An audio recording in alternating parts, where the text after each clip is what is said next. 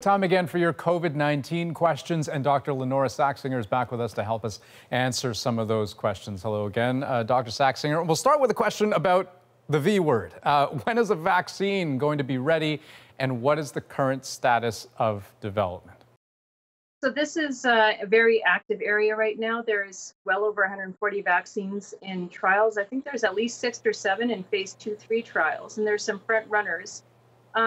I actually think that the best we would imagine would actually really be in early 2021 to have a vaccine that's been tested fully. I would be happy to be proven wrong about that, but I think that we really want to make sure that they go through all the stages to make sure that the vaccine is safe and effective before licensing it. And we might actually end up with more than one vaccine, actually, and I think that would be fine. I think that would be excellent.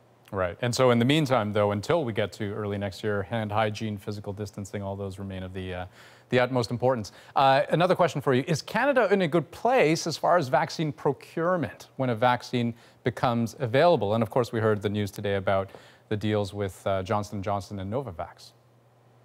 Right. And I think that there's a lot of jockeying for position with the available vaccine candidates, and everyone's trying to bet on winning horses, so to speak.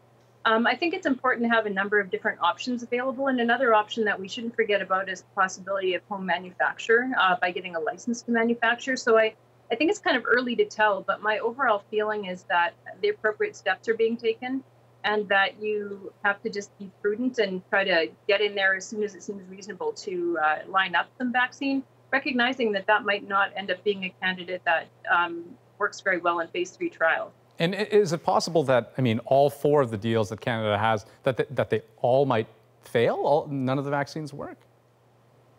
I guess it's possible, but I don't think it's probable. I think that most of the data so far on all the different vaccine platforms is mostly encouraging that there will be effectiveness.